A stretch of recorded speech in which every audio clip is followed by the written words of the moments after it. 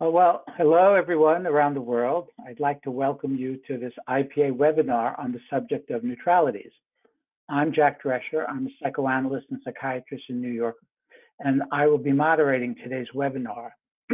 On the subject of neutrality, it's been one of the most relevant theoretical and technical values in the history of psychoanalysis, but influential psychoanalysts have been both its supporters and many have been detractors.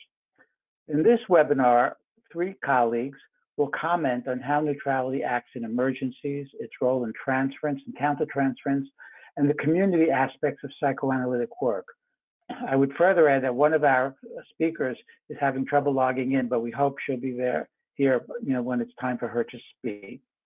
But before I hand over the presentation to our three panelists, I'm going to explain the format of how this webinar is going to work. It will have two sections. In the first section, each of the panelists will give a 7 to 10 minute presentation. After their three presentations, the panelists will have some time to interact with each other. The second section is a question and answer portion devoted to the free exchange of selected questions and ideas with the panelists and attendees. You in the audience will find a question box on the right side of your screen. If you would like to ask a question, please write it in this box. And you can post your question at any time during the webinar, even before we start, but your questions will not be addressed or answered until all three presentations from the panelists have been completed. With that in mind, I'd like to introduce our first speaker, Hana Salam Abdelmalek from Lebanon, Beirut, Lebanon. And the title of her talk is The Impact of Shared Trauma on the Psychoanalytic Frame. Hana Salam Abdelmalek is a clinical psychologist and psychoanalyst. She's a member of the Paris Psychoanalytic Society and the IPA. She works in private practice in Beirut and specializes in couple, family, and group psychoanalysis. She has also received training in law, negotiations, and mediation, and she is interested in the application of psychoanalysis to the field of international dialogue, conflict transformation, and peacemaking. In 2009, she was runner-up for the Tyson Prize for her article on depression, the rebellion of the real self. And in 2021, she was jointly awarded the Rosika Parker Prize for another article, working through apocalyptic times when the psychoanalytic frame is blown up. And Hana, turn to you. Thank you very much for the invite. I would like to elaborate today on the impact of Lebanon's socioeconomic crisis, the COVID-19 pandemic, and the Beirut port explosion on my work as a psychoanalyst in Lebanon. These shared traumas affected the psychoanalytic setting, frame, and process. They also impacted my internal analytic framework and compromised my neutrality. Since 2019, Lebanon has been experiencing a severe socioeconomic crisis described by the World Bank as one of the deepest depressions in modern history. The Lebanese pound has lost about 90% of its value, and the country is running out of foreign currency, fuel, medicine, electricity, and water. To compound matters, COVID-19 was declared a pandemic in March 2020. And on 4 August of that same year, a large quantity of ammonium nitrate stored at Beirut port exploded. The blast was among history's most potent artificial non-nuclear explosions. With the economic crisis, most patients could no longer pay my fees. I did not neglect their social reality to privilege their psychic one, lest they imagine, as Puget argued, that their social reality and the worries it arouses are not part of the analytic work, that this reality is strange to them or is their own creation and should only be analyzed as such. Thus, I negotiated sessions frequency, fees, and payment modalities. I renounced pegging my fees to the US dollar, which was, and still is, common practice in Lebanon. In adjusting my fees, I had to feel remunerated to avoid unconsciously favoring my counter-transferential hatred. I also tried to avoid colluding, narcissistically seducing my patients, or triggering their unconscious guilt, which would pervert and block the analytic process. However, Despite the adjustment, my fees in Lebanese pounds lost 3/4 of their value, while my patients' fees quadrupled. I eventually had to repeg my fees to the US dollar. Moreover, during the 2021 psychoanalytic summer break, the severe electricity blackouts and fuel shortage in Lebanon made me postpone my return to the country. I felt guilty for acting omnipotently and decided to respect the planned resumption date for sessions by working remotely. I wanted to preserve a continuity in discontinuity and testify to a presence in absence, despite the absence in presence, which would allow patients, according to Winnicott, and I quote, to experience separation without separation, end of quote. The change in the spatial setting as evident through the computer screen and my unforeseen absence aroused archaic anxieties, death and murder fantasies, primal scene voyeurism, envy and disavowal of our psychoanalytic dissymmetry, as well as transformation in patients. To complicate matters, the COVID-19 pandemic enforced social distancing and mask wearing. My patients and I temporarily distanced ourselves from the psychoanalytic work, focusing more on our shared external reality. The analytic free association, free-floating attention, and neutrality were metaphorically muffled. When patients got vaccinated, they asked to take their masks off, which I agreed to. In so doing, I violated abstinence, as I implicitly disclosed my safety from COVID. Additionally, in requesting to take their masks off, patients were seemingly trying to retrieve a psychoanalytic frame unencumbered by the pandemic's constraints. They were also testing the security of our psychoanalytic encounter before metaphorically taking their masks off. Then the explosion at Beirut port destroyed my office. I started working from home, first remotely, as COVID lockdown temporarily abolished in-person work, then in person after the lockdown was lifted. The blast shattered the psychoanalytic setting's spatial parameter and imposed another violation of the rule of abstinence. I implicitly seduced my patients. They learned something about my private life. They were coming home. At home, patients looked for objects that had survived the destruction of my office. They apparently felt unsure about my psychic survival, that is, about my presence as an animate object. The inanimate objects apparently contained the insecurity triggered by the fracture in the analytic setting and provided a sense of continuity. Moreover, using cyberspace to avoid analytic interruptions may have transformed the inanimate object of the computer screen into a skin graft that helped patients construct a sense of self. It also offered them a space that seemingly compensated for my demolished office. The recently shared traumas recalled Lebanon's multiple wars. They also triggered, according to Jana, topical collapse, blurring the boundaries between psychic and physical realities, fantasy and events, the internal and the external.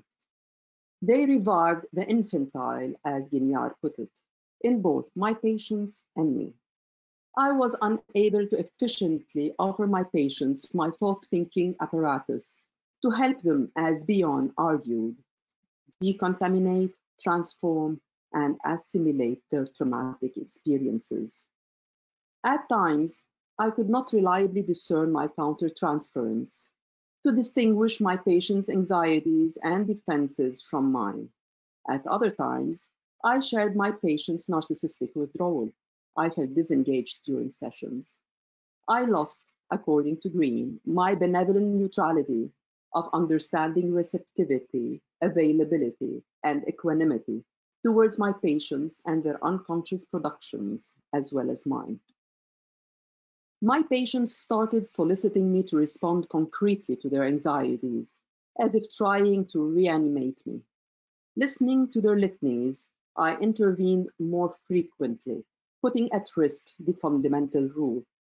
I focused on external reality, mirroring my patient's operational mode of functioning and compromising my free-floating attention. I unconsciously wanted to offer them and me a psychic prosthesis.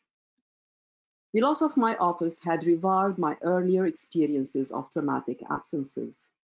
My internal framework was tested, and with it, my ability to contain and work through my patients' experiences of absence.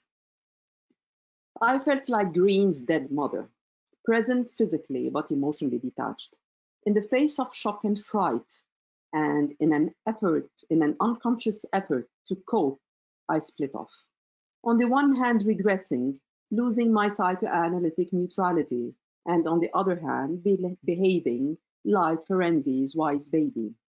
I was offering patients psychoanalytic theory snippets, which to Guignard were pseudo-associations or blocking interpretations. I had to do my personal trauma work as the essays suggested. I contained my anguish of the uncertainty triggered by the traumatic events and the revival of my infantile traumas. Whenever I felt overwhelmed by anxiety about the future, I reminded myself of Winnicott's aphorism that what one fears will happen has already happened. This anchored me in the present and brought me back to the psychoanalytic stance of neutrality, free-floating attention, and suspension of memory and desire. I refocused on the impact of the shared traumatic events on my patient's psychic functioning rather than on the events per se.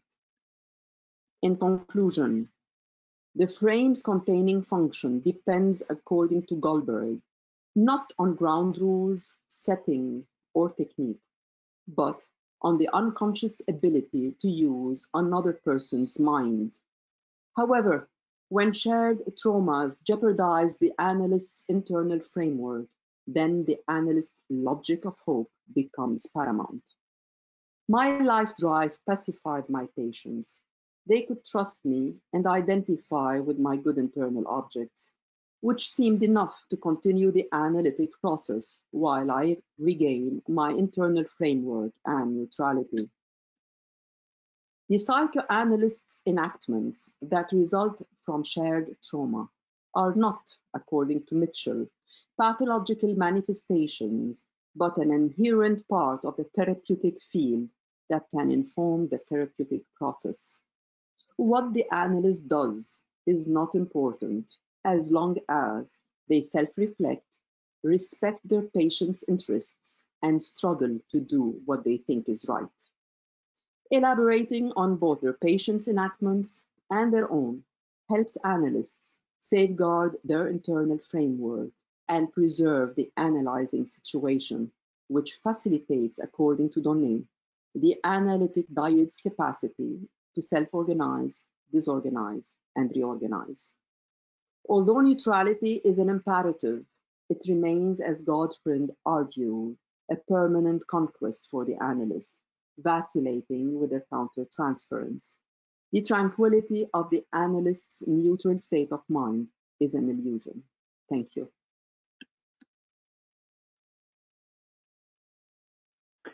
Thank you, Hannah. Thank you very much. Hold on, where am I? My computer's acting up a little bit. One moment. Okay.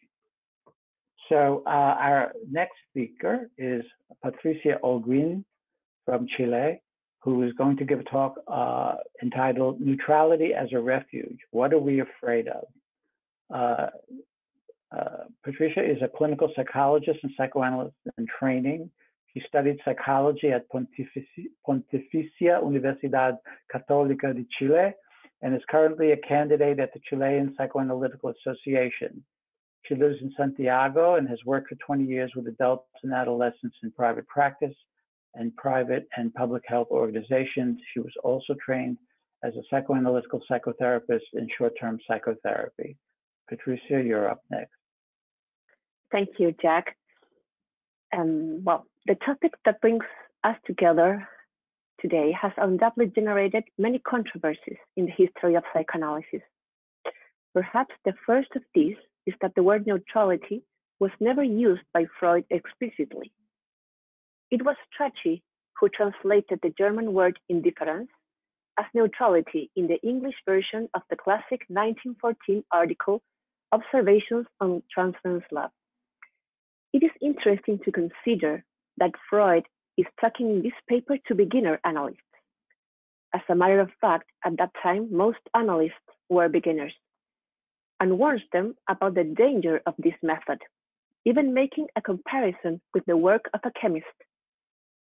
In his own words, quote, "The psychoanalyst knows that he is working with highly explosive forces and that he needs to proceed with as much caution and conscientiousness as a chemist," end of quote. As a candidate, I am also a beginner, and it is from this point of view that I would like to discuss the issue of neutrality. According to Laplanche and Pontalis, neutrality is one of the qualities that define the analyst's attitude during treatment.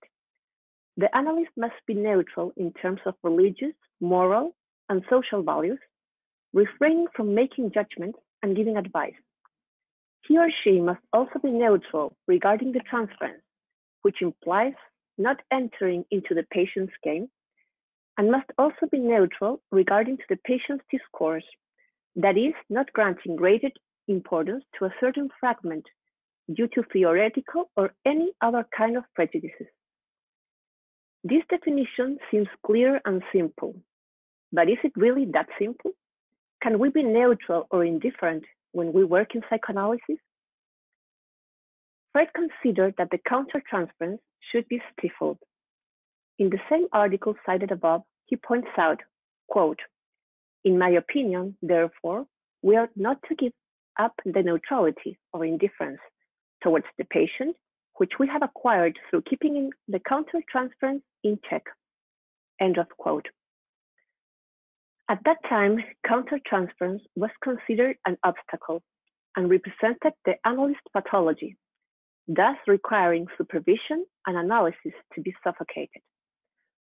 From Klein and the introduction of the object relations theory onward, that vision changed.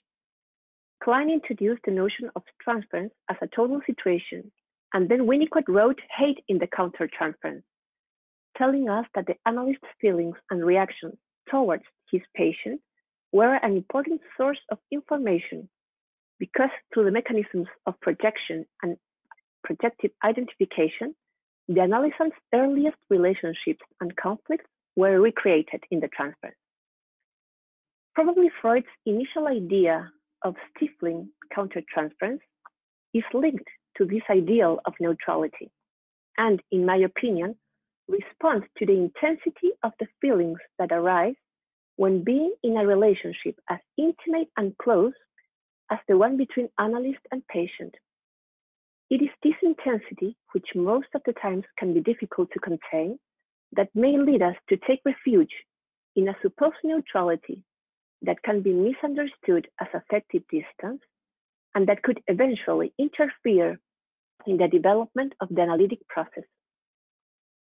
Paula Heyman, in her remarkable article on countertransference in 1949, warns, quote, "I have been struck by the widespread belief among candidates that the countertransference is nothing but a source of trouble. Many candidates are afraid and feel guilty when they become aware of feelings towards their patients, and consequently aim at avoiding any emotional response and at becoming completely unfeeling and detached," end of quote. Heyman argues that this notion probably derives from misunderstanding Freud's comparison with the work of a surgeon, or with the simile that the analyst should be like the surface of a mirror, reflecting only the patient. In her opinion, the analyst's emotional response to the patient during the analytic session is one of the most important tools of analytic work, and the countertransference becomes an instrument to investigate the patient's unconscious. Today, most analysts agree that the countertransference is essential to be able to carry out an analysis. Even though for all analysts the intimate bond with the patient requires working hard, the process of training as a psychoanalyst is demanding not only from the point of view of the amount of work, but also because of the emotional burden involved in being in theoretical seminars, supervising control cases, and in analysis, all at the same time. We could describe it as a true emotional storm that many times can lead us to hide in a supposed neutrality, understood as emotional distance, which beyond of being useful for the patient, can serve us, candidates, to protect us from those feelings that are more difficult for us to accept.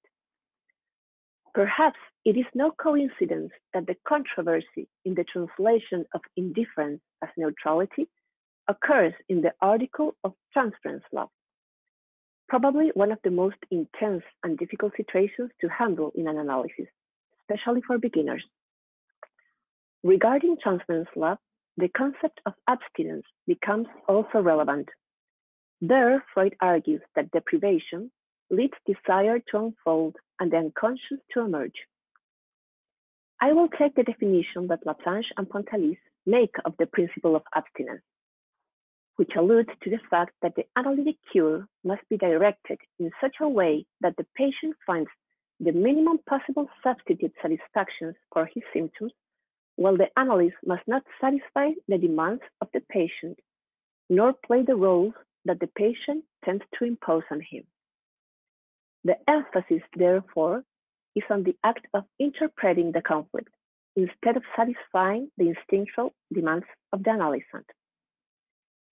In an article titled Neutrality or Abstinence, Skolnick in 1999 argues, quote, "We could consider that the rule of abstinence constitutes a fundamental piece to give this form of encounter that occurs in analysis certain peculiarities that make an important difference with any other type of relationship.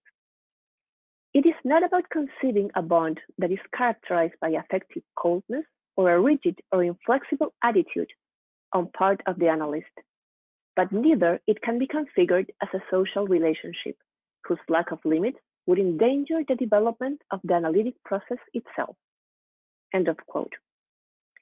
It seems to me that neutrality can often be misunderstood as the so-called poker face, which rather than stimulating the patient's free associations, inhibits the emotional expression of some conflicts. Related to the above, neutrality could also be seen as a way of not getting involved in the relationship with the analysand and keeping a distance when we don't know what to do with the conflicts that unfold both in the patient and in ourselves. I believe that the theory of the analytics field introduced by the Barangers in 1961 is useful to understand what happens in session does not happen only to the patient or to the analyst. In their words, quote, "The analytic situation must be formulated not as a situation of a person facing an indefinite and neutral character, at the end of a person facing himself, but as a situation of two people inevitably linked and complementary while the situation is lasting and involved in the same dynamic process. Neither member of this pair is intelligible within the situation without the other." End of quote. These authors also affirm that there must be a lack of definition or ambiguity, which makes it possible for every element or event within the field to be something else at the same time. This is why the analyst must eliminate references to his objective personality as much as possible and leave it in the greatest degree of indefiniteness. From this point of view, this is what makes possible the as-if and the analytical process to develop.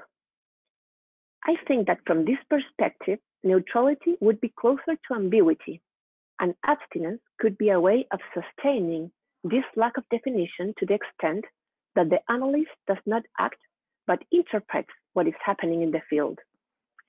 When we think of neutrality in terms of ambiguity, it may help us to broaden our perspective and our work within the analytic field.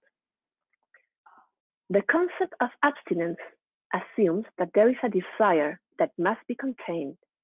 In my opinion, analytical work takes place in the field of desire, and that is what makes it such a demanding and exciting job. In order to be able to abstain, I must first recognize the desire, and that is something that requires the analyst to have a deep knowledge of himself. Therefore, our personal analysis becomes essential to be able to carry out the work with our patients, especially in the training stage. Regarding training analysis, I would like to briefly mention some ideas that came to my mind while I was preparing this presentation. I am a candidate from a small association, where it is usual for the training analyst to be also a teacher and to participate in other activities at the institute. How is ambiguity and neutrality maintained in the analytic session when the analyst has different roles? How to maintain the as-if when a relationship is inevitably established outside the analytic session?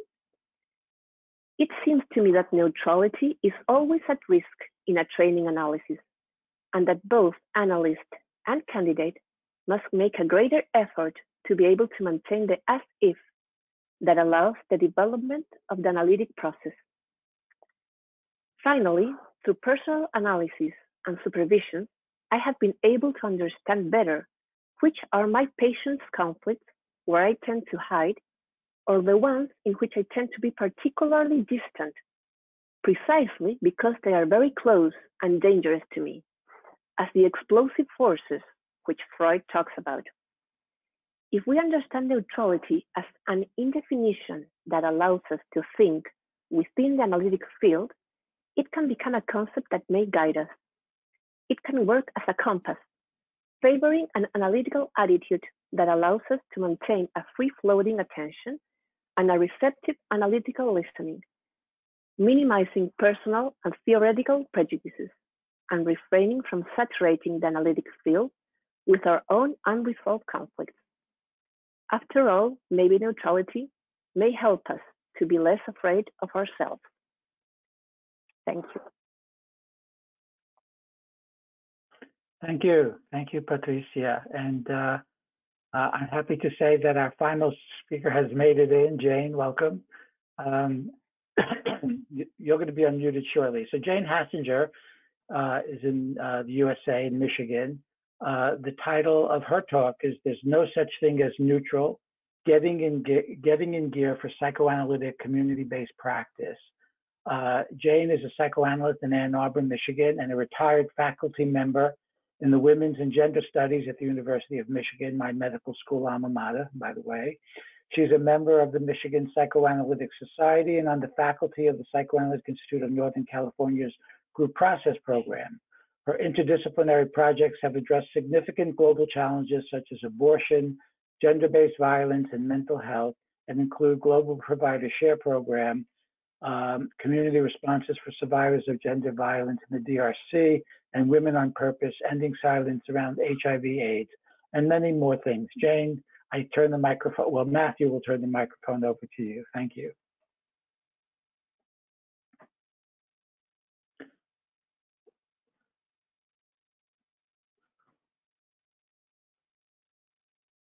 We don't hear you.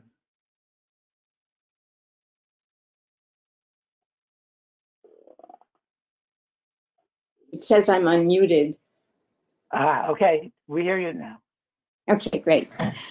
Sorry, thank you. I'm sorry for these technical difficulties. I'm not in Michigan, actually. I'm in a rented apartment in Philadelphia where my husband is in the hospital. So I'm in a frantic situation. I'm glad you've helped me resolve this part of it. First, a disclaimer. I've been a dedicated psychoanalytic practitioner for the better part of 4 decades, and most of the time firmly convinced of the impossibility of neutrality, even the undesirability of adopting such a stance. Since my early education as a group worker and later as a psychotherapist, psychoanalytic approaches to child development, psychopathologies, parent guidance, and treatment were dominant. But it mattered greatly that I'm began my career as a group worker when I was very fortunate to participate in a program at the University of Michigan's Institute for Social Research, inspired by Tavistock graduates and other refugee social scientists who brought their research in group dynamics and conflict resolution to the United States. Although I could not have articulated this at the time, my exposure to working in groups opened the gate through which one moves inevitably from a one-person psychology of mind to the relational and intersubjective. The concept of neutrality, although still promoted as the ideal for practitioners, has been dealt a fatal blow. I never fully emotionally accepted the primacy of authority relations, with the implicit view that all departures for working in peer relations represent pathological adaptations to resolving problems in groups. But like so many of us, I did participate in what our colleague Anton Hart has recently referred to as the white lie of neutrality. White lie, what an evocative, compact summary of the ways in which our practices continue to contain certain essentialist views of the mind and cemented in dynamics of white supremacist, authoritarian, colonial rule. My eventual analytic training in contemporary evolving models of relational and intersubjective psychoanalysis have helped me recover from this delusion and others. It's a work in progress. Throughout my career, my passion for bringing psychoanalytic insights and tools to the challenges of solving community problems, in addition to work as a psychoanalyst with individuals, has fueled many wonderful interdisciplinary and often international projects, often focused on women's reproductive health care and sexually based violence. These experiences have provided me with my most profound and generative education. Often, I longed for opportunities to share with other psychoanalytic practitioners working in similar arenas. I wanted to avoid what felt like a patronizing and dismissive response from psychoanalytic colleagues, reflecting the second-class citizen status of what had generally been regarded as applied psychoanalysis. In 2013, after returning from a long stay in the Congo, the Democratic Republic of Congo, where I was working with Dr. Denis Mukwege, you may know, who's a recent Nobel laureate, at his hospital, Panzi Hospital, with an international team of folks working on creating mental health interventions for the appalling number of victims of sexual violence as a tool of warfare in that region. I'd come home and I went to a conference at the organization called Psychoanalysis, Culture and Society at Rutgers University, where I was fortunate to hear Billy Pivnik speak with her colleagues about their ongoing work in the design process of the 9/11 Museum in New York City.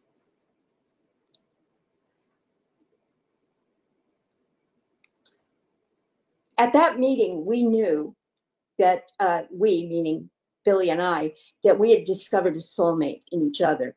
In 2014, we founded the Psychoanalytic Community Collaboratory.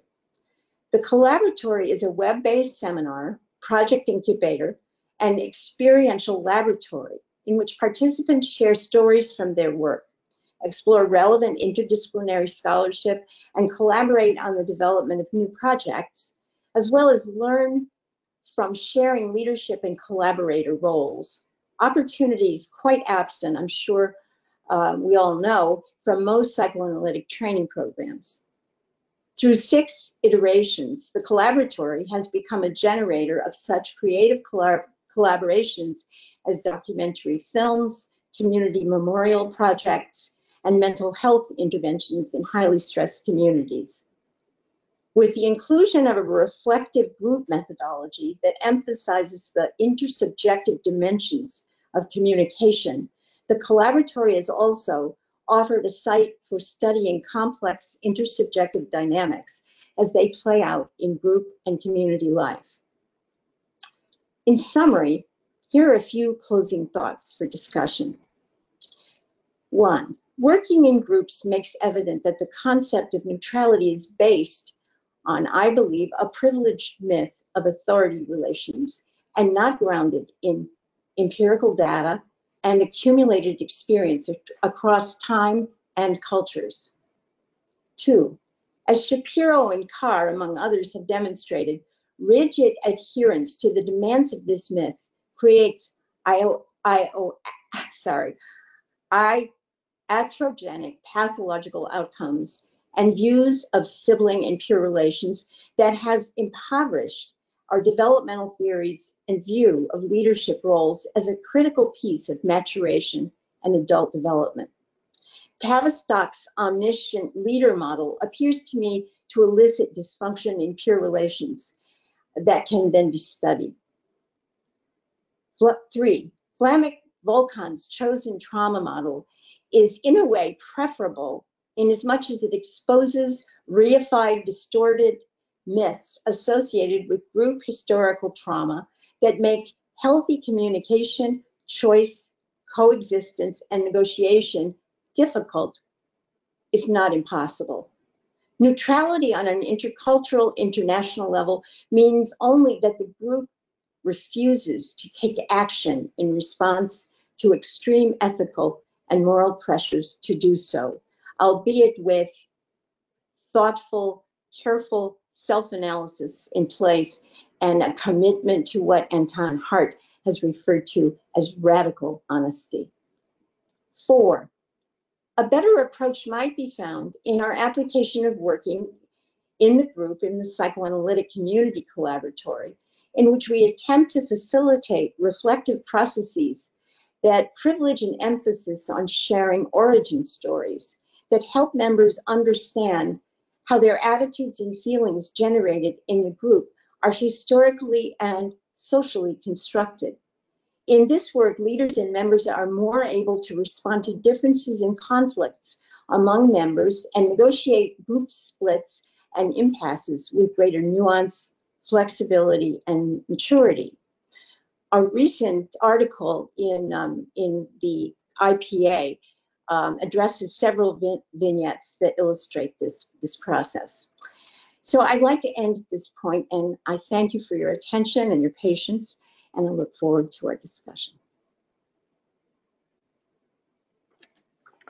Thank you, Jane. I think all of our speakers are now unmuted. And so this is, before we turn to questions and comments from our audience, we have over 150 people who are listening in right now. So that makes you anxious, good.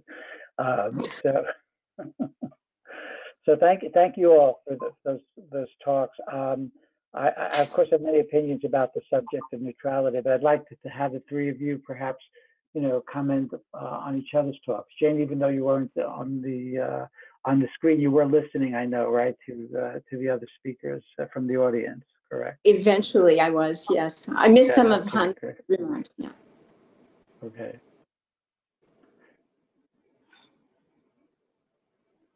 Well, I'll start then anyway. How's that? So, and get us going. So, Hannah, when I was listening to your talk, although the comparison is not exactly the same, I was reminded of what happened to us here in New York on September 11th, 2001, where for some reason people had the belief that we therapists were somehow better at coping with acts of terrorism than our patients. This is part of the fantasy of neutrality, which is that somehow we were immune and that we were going to somehow be in better shape to deal with the trauma that we all experience. And I think that's a terrible burden on therapists to believe that somehow, we are better suited than the people we work with to deal with the stresses of the world, particularly when the world is falling apart around us. So I was of course, very moved by what you went through and what you had to deal with the patients. So.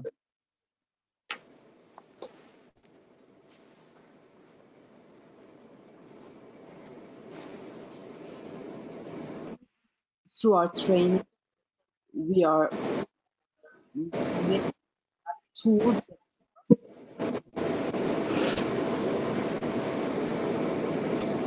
Something wrong with the sound.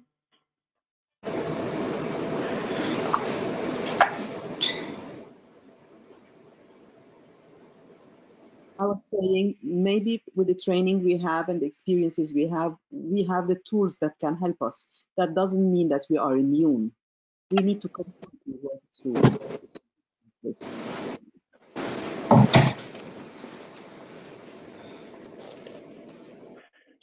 So I think maybe technically, if we have everybody sound on at the same time, it may be difficult to hear the speaker. So maybe we can, Matthew, I know, mute and unmute as necessary. And you can raise your hand and I'll call on you to speak.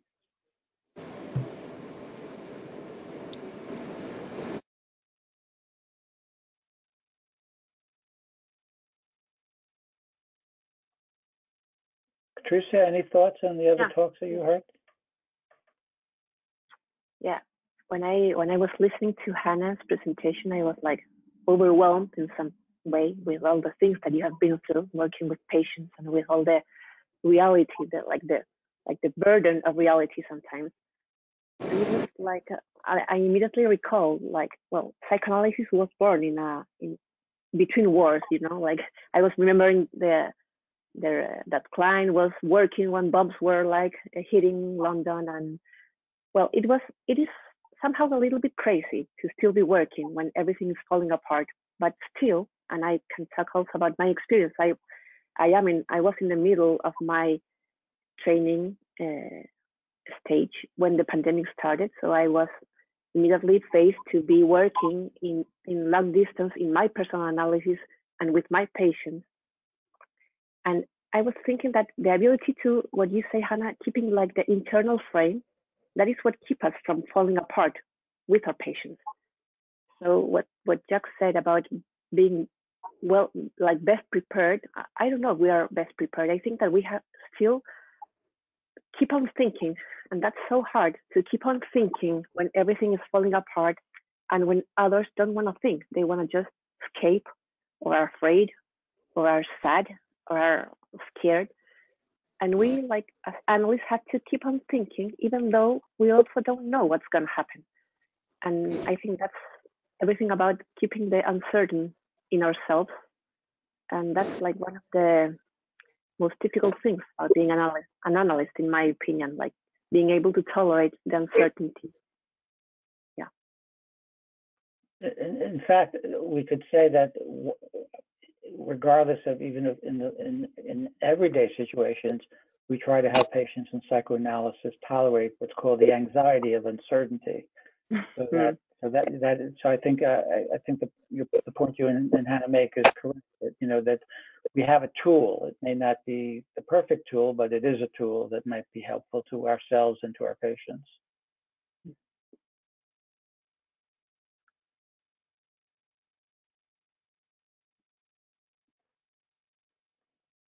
Any other thoughts about each other's talks? If not, I'm happy to open up the room to questions. Jane, you have something? Go ahead. You have to unmute.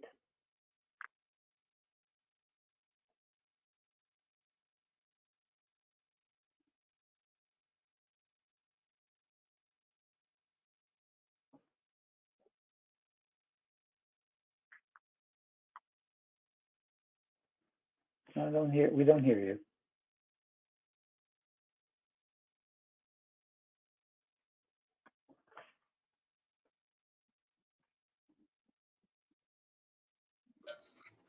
There you go. How about now? Okay, good. Sorry. I appreciate both of your comments, and at least through them is an important focus on the struggles to maintain empathy throughout our work. And I would say empathy for both our patients or the groups with which we work, but also for ourselves. And that means that we also understand that we never are perfect at this work, and that we need multiple sources of support and of learning, including from the patient.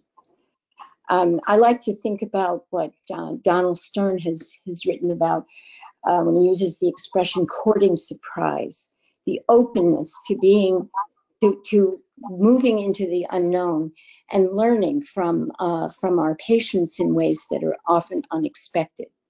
I think that this, the likelihood that this happens best comes from a real conscious commitment to being learners ourselves always, and learners in the relationship with our patients, as well as functioning as their analysts, with all the expertise that comes with that. That's a matter of attitude, I think, and it's an attitude that takes a long time to cultivate, and to live inside of deeply.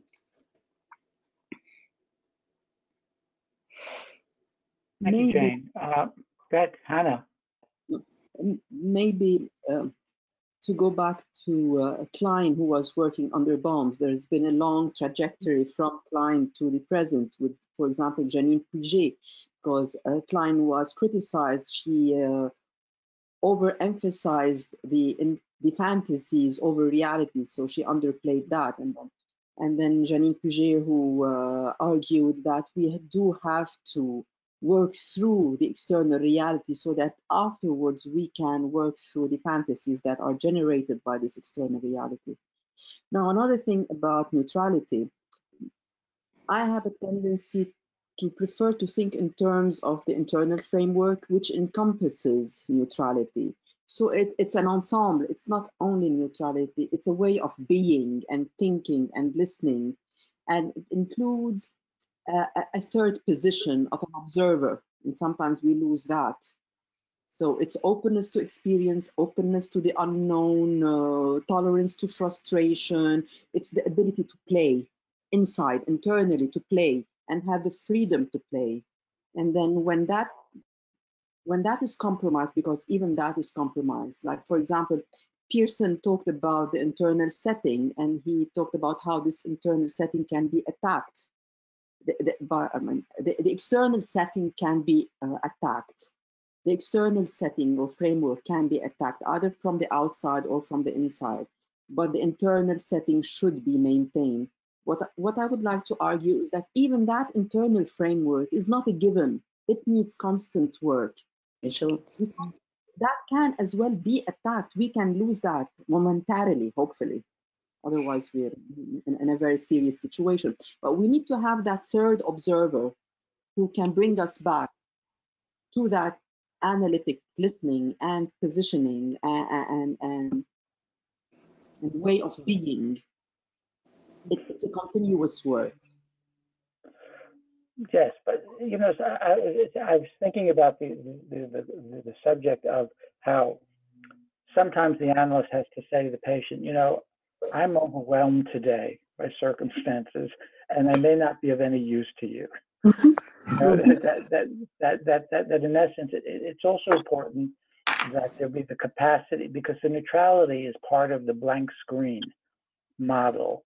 You know, and the blank screen model is problematic because it creates the false illusion, you know, that the analyst is not subject to the same traumas as the patient. This is going back to the work of Ferenczi, for example. So there has to be a way within clinical practice, under extraordinary circumstances, for it to be okay, you know, for the analyst to say, look, maybe we should reschedule this for tomorrow, you know, or later in the day, because today is not a good moment for me. Jane? Agreed. Okay. It's very analytic anyway. It's very analytic because it shows the patient that the analyst is not omnipotent. Of course. Yeah. Yeah, about what you said, Jack, I was thinking that, again, from my point of view as a candidate, that it's so hard to recognize that, you know, because we try to think that we are prepared and we have to still be working, so we don't have to be overwhelmed or we don't have to reschedule, because it takes a lot of courage to recognize that we are overwhelmed, for example, or that we cannot work that day. And that's why I thought of neutrality as a refuge when we are beginners, because it can serve as a way of hiding, of not being in touch with ourselves and with the patient, because sometimes it can be too hard. It can be too close. So yeah, I think that's part of the experience, to be capable of recognizing when we are not able to continue working, for example, for a certain situation.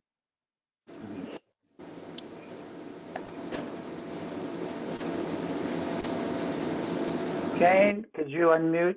I mean, could you mute? Because you have background noise there wherever you are. But the next, so I do have a question. One question has come in for Jane. It says, thank you for sharing these presentations. I'm interested in hearing Jane tell us more about the collaboratory and reflective group experience, how these have contributed to her work with individual patients and neutrality or vice versa. How has her psychoanalytic training helped in how she listens in a group experience? Oh, I really appreciate that question.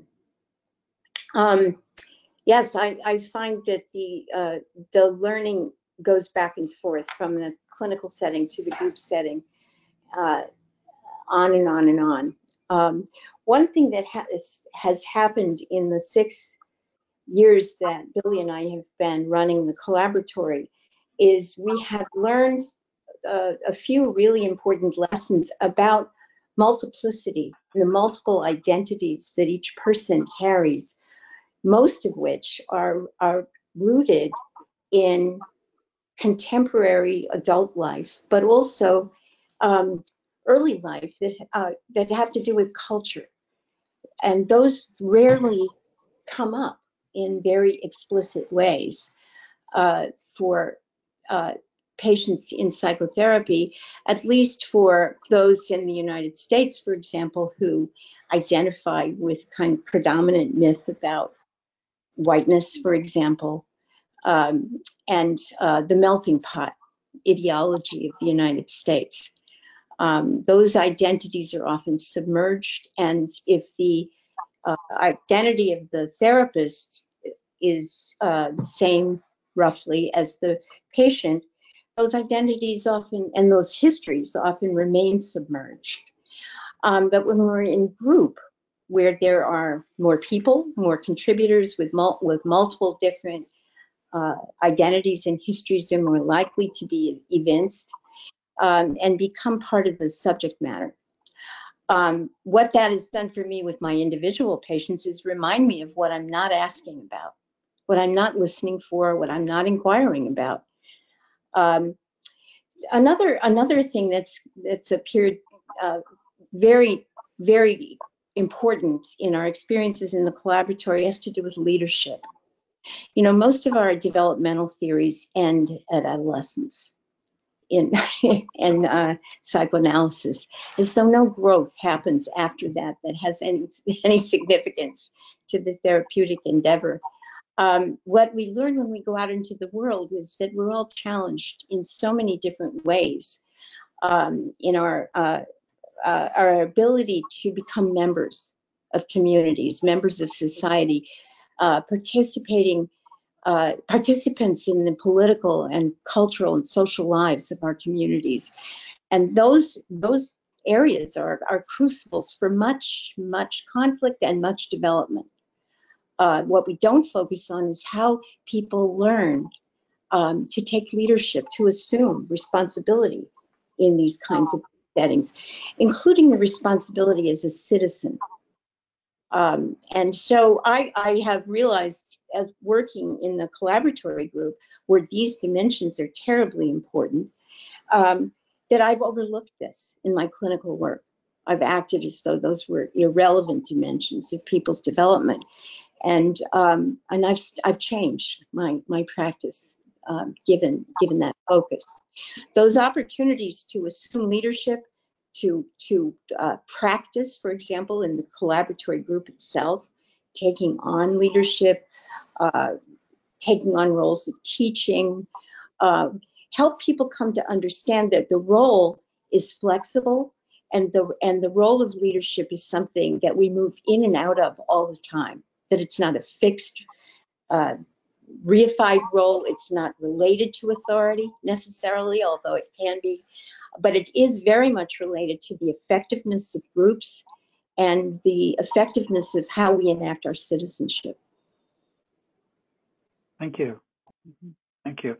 I have another question which can be addressed by all of the panelists, which is, what elements do you think influence neutrality that made it so important in the history of psychoanalysis, and maybe even in the present. I would add that.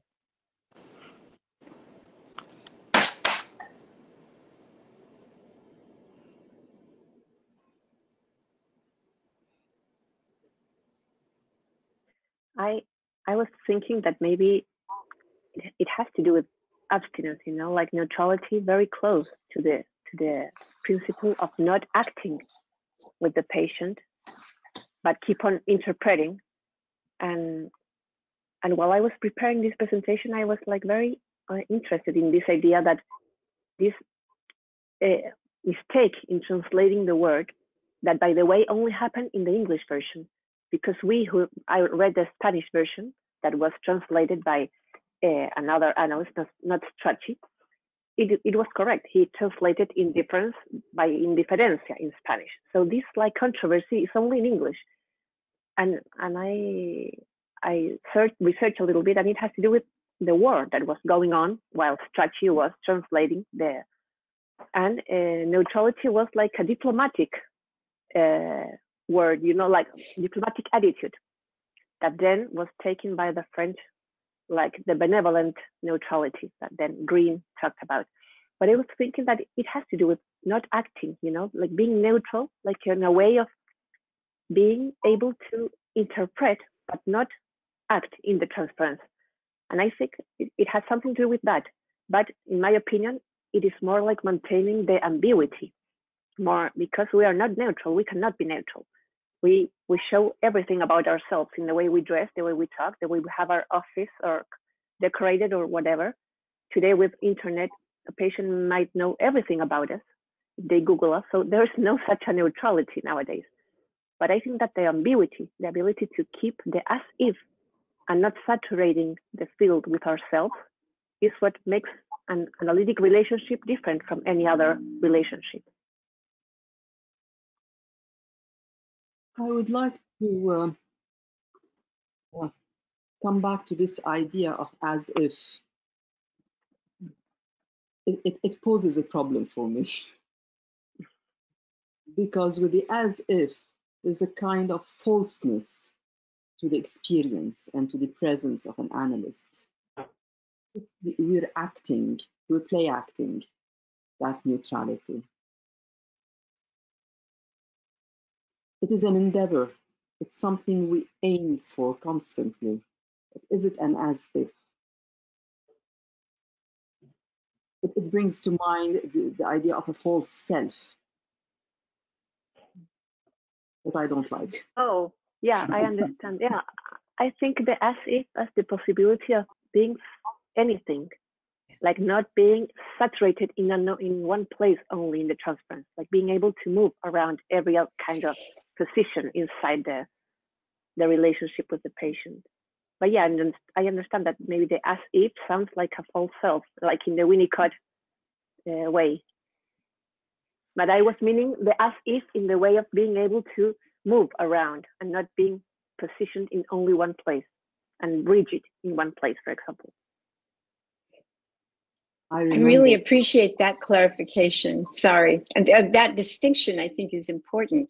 And yet the focus on as if, as intended by Winnicott, is relevant, because I think if we have a kind of unsophisticated understanding of what we mean by neutrality, we're tilted in the direction of play acting. And I think that's not uncommon. And particularly maybe for lesser experienced practitioners, but not only. And I think that our patients can sense that very much.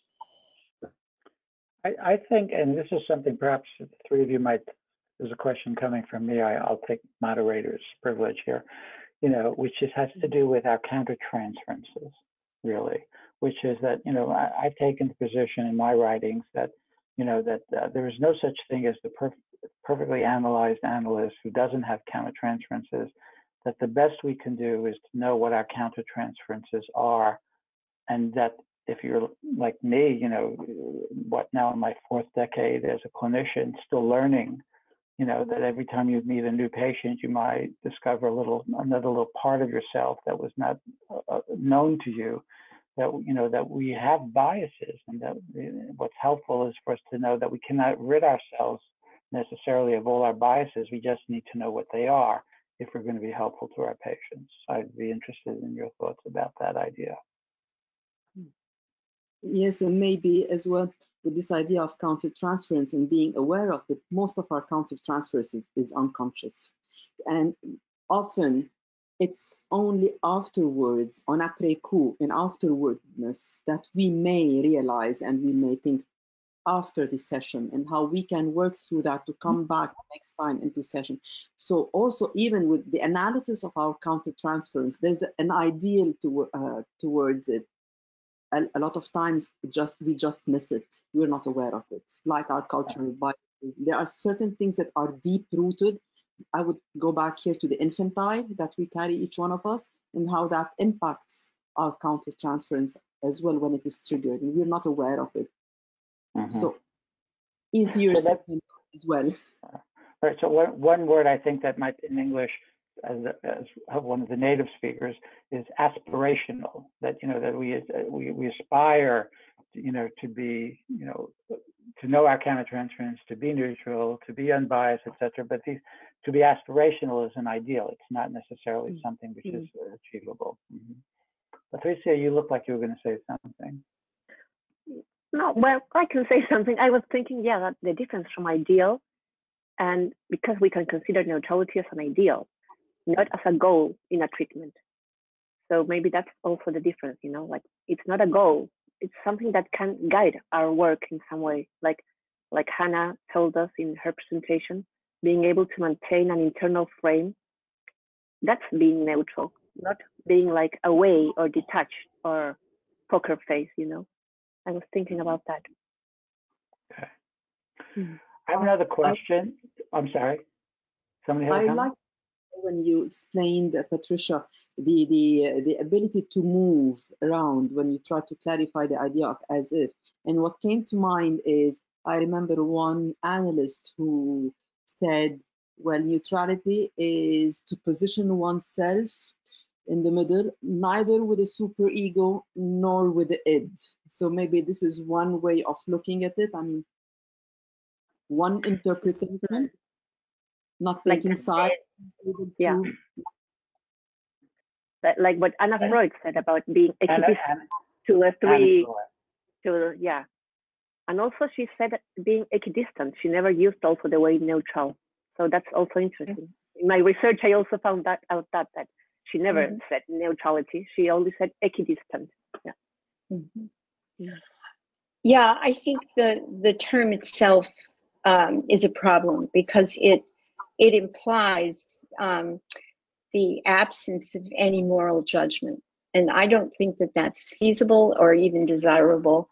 And we might talk, for example, as there are many conversations going on about this now, particularly in the United States, about what the analyst does, maybe particularly the white analyst, when confronted with racist attitudes in their patients.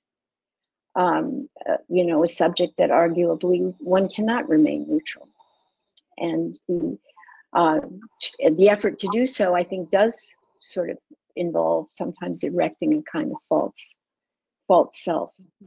I wonder what we think about this. How I think playing, the ability to move around and play and be flexible will help us deal with these moments. But I'm curious to hear what you all think about that. Well, I just want to say, the American Psychoanalytic Association is in the midst of exploring its own relationship to racism as a field, as are many other organizations. And so, the idea that, one of the things I think that we're unfortunately saddled with is a history of psychoanalysis as a universal theory of the mind, which means that there wouldn't be cultural differences, or cultural differences are less important than this sort of, structural model of the mind and how that works. And of course, many contemporary psychoanalytic practitioners don't believe in that at all, that it's impossible to separate out cultural issues, from that. Even though you might find that model of the mind useful, it isn't necessarily universal. There's a famous psychoanalyst who, George Devereux, French and then American, who mixed between psychoanalysis and anthropology and worked on that, the impact of culture. And there's a film that was made on one of his major cases about an Indian Native American and how he was hospitalized, and his colleagues thought that he was schizophrenic, and then finally he said, no, it's about a cultural thing. And he worked with him, and it's the whole trajectory of working with him. So I think we're rotating around this issue. Yeah. I have another question from the audience. How does the notion of neutrality play out in couples therapy settings where triangulation is quote unquote forbidden?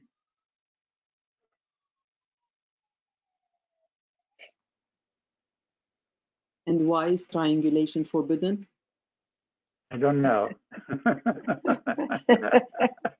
I didn't know It's that also, it was. well, it's too bad because it's unavoidable at that moment. All right.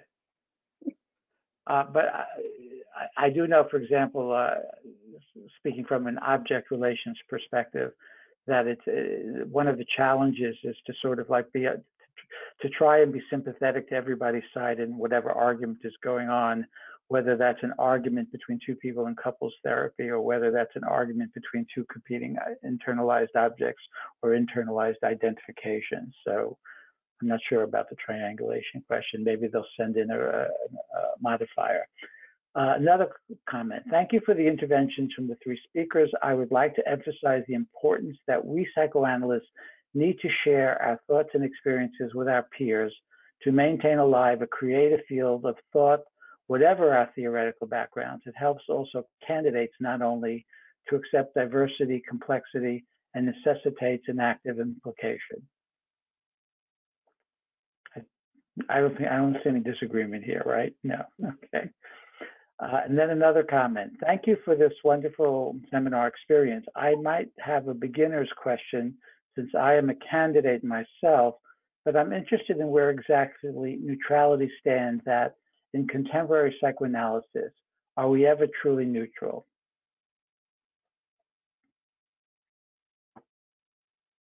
That's like $1 million question.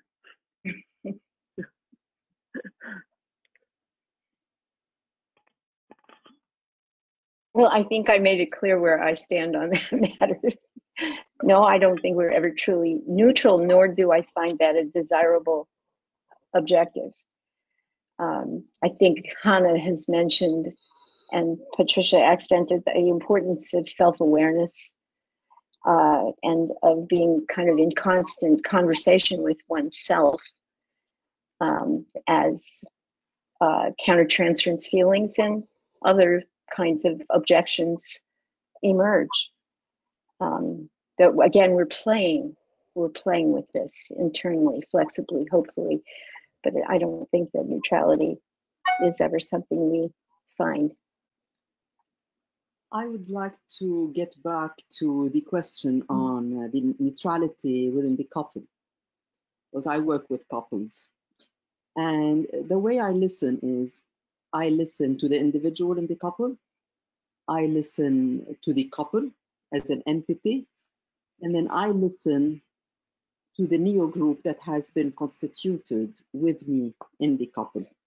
So the ability to come back to Patricia's explanation of moving around and listening to all these dynamics, all three of them, and responding to them and elaborating on them in a back and forth thing.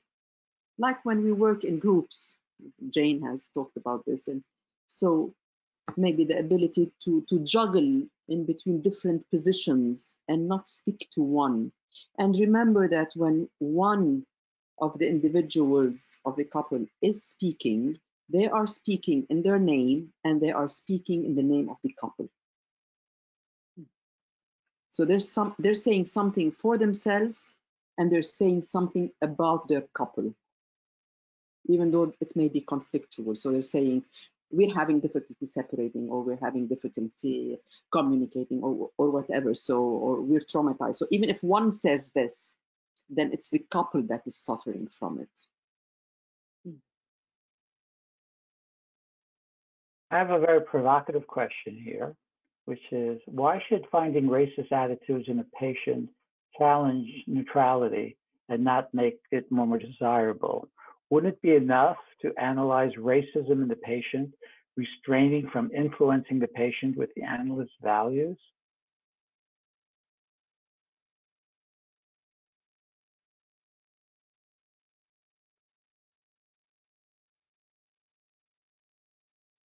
I don't think it's sometimes enough. Sometimes it is enough. And that depends on the person, the state of the analysis, the stage of the analysis, all sorts of things. But I think it's not always enough. What do you all think?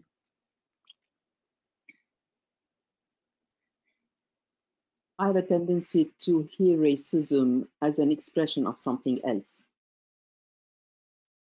Rejection, maybe feelings of inferiority, shame that are expressed under the heading of racism.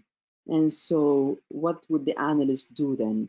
Would we act as if we've heard nothing and work in denial? Or do we highlight it and focus on it as such and take it as focus on it as a symptom rather than look at it and at what is behind it? So I have a tendency to see it as another manifestation of unconscious dynamics. Family dynamics, group dynamics, for the individual, infantile dynamics, they are saying something. So why not address it? Of course, there's the issue of the moral value of being correct. And so we are into the ethical dynamics. And if that is brought up, how does the analyst deal with that? And the way they deal with that also reflects their thinking and their analysis and their way of conducting analysis.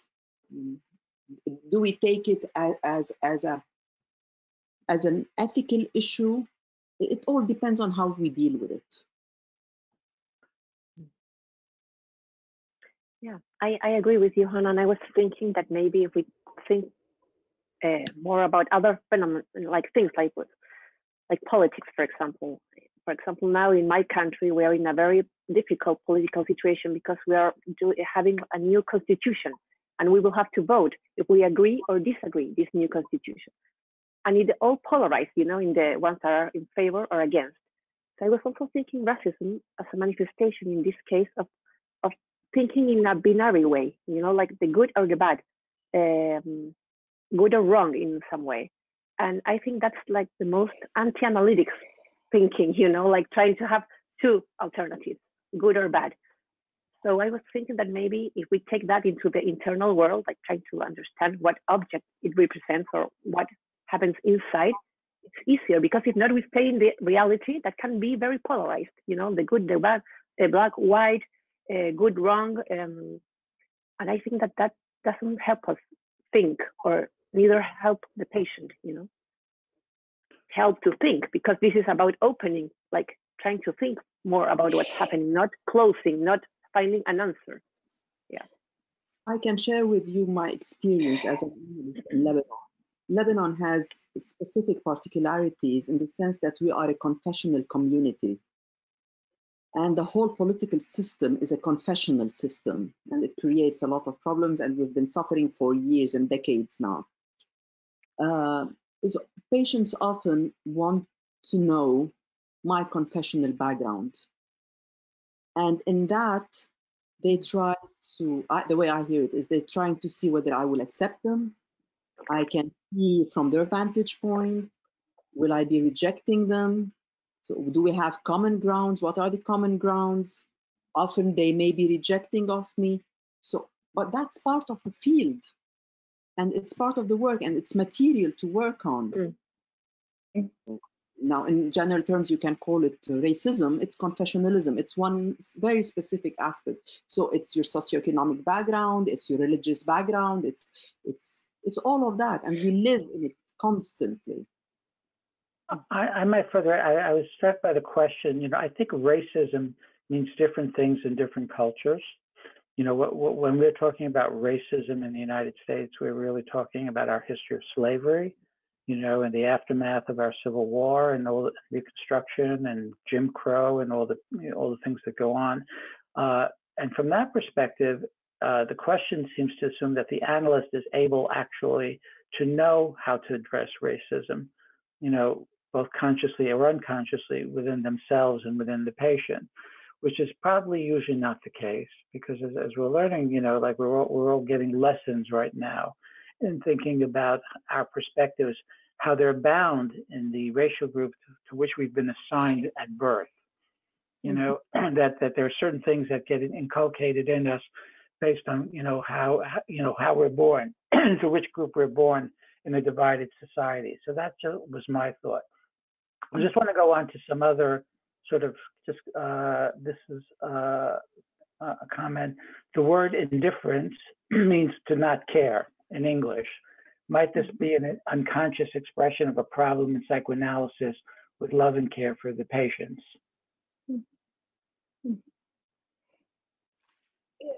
I want to speak to that, but I just want to add one more thing to the trail of comments just a moment ago.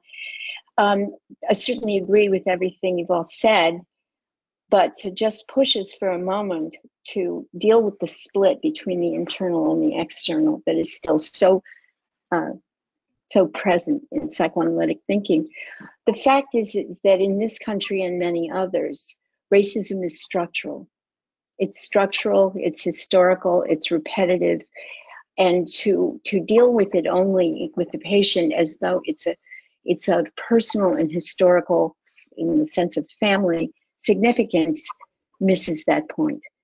And it is the structural that we all face and we all live within. We face happily or not, depending on our status and our situation in the world, every day. And the extent to which that is not given currency in our psychoanalytic conversations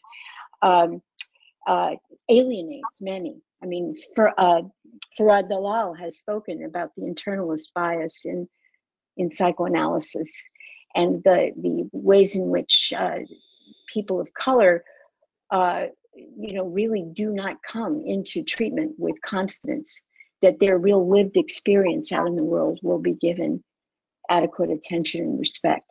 And I think it's too easy to forget that. So just wanted to make that comment. Back to your question, Jack. Sorry.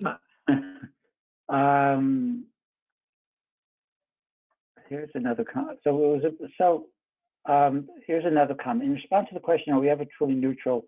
I would suggest that our patients can experience us as neutral because the nature of the analytic relationship is so different from all other relationships. And I say this thinking of what my patients have said to me over the years, and that's the comment from the audience, which makes me think, yes, that the patients experience us as not non-judgmental, you know, and accepting of who they are, which could be defined by the term neutral. That would be my thought on that question. Here's an interesting one. Hi, everyone. Can you give examples of self-disclosures that overpass neutrality boundaries but help the patient a lot? Looking back, do you regret saying that specific self-disclosure? We have a limitation here in our webinar, which is that we've been asked not to discuss any clinical material in the webinar itself. So as much as I think I would love to have everybody address that question, I have to pass. Here's another one. As a candidate, I thought neutrality was important. Now I feel impossible. If the patient came accepted in a racist, anti-Semitic to kill Jews, for example, and look for a Sephardic analyst to help to make his child a soldier, How to Be Neutral. I wrote a paper on that and presented in Jerusalem 2019. I accepted and they were very grateful. Okay. Another comment. Wouldn't we need to take more into account in our countertransferential reflections the evolution of the analyst identity in the society, which is in a very rapid evolution, culturally, digital era, technical progress? That's an interesting question.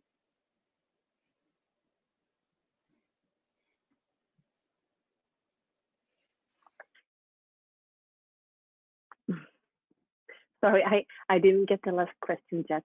You said from theoretical to technical? Yes, it's about our own countertransferential reflections as we evolve as our analytic identities in a society which is in very rapid evolution. You know, I guess how is it?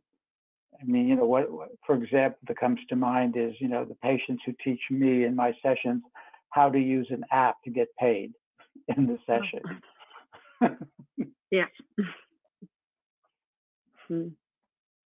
Yeah, this makes me think also of with COVID, most analysts moved from working in person to working remotely, and how that impacted our identity and our work also as analysts. And there's been lots of publications on that issue.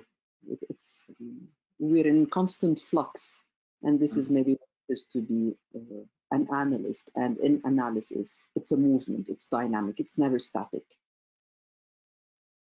So it's the ability to be open and curious to, as you said, to learn and develop and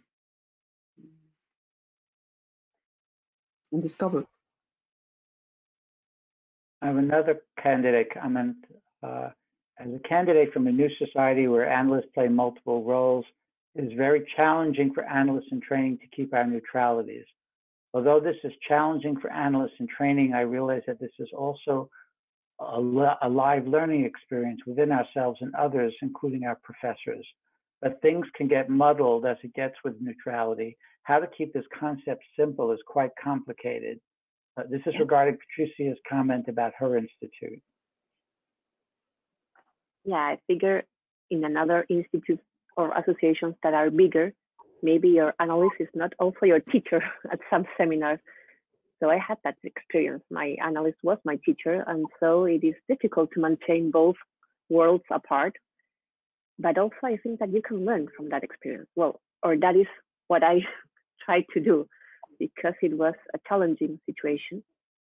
But I also think that that's like inevitable. We are in a small society also, in the psychological society. We still can encounter each other in different activities. So maybe we have to get used that we're gonna meet each other in different roles, but still it is difficult. Well, I was thinking also you can run into your patient in the supermarket or whatever. So it's like running into your analyst in the seminar, but it's a little bit different because he's also in a role of teacher or professor, not only passing by in the street, but still. Maybe this brings up the issue of the different models of training. There are different models of training. The Anglo-Saxon training, you have to do your analysis while you are training, so you may have that kind of overlapping of roles.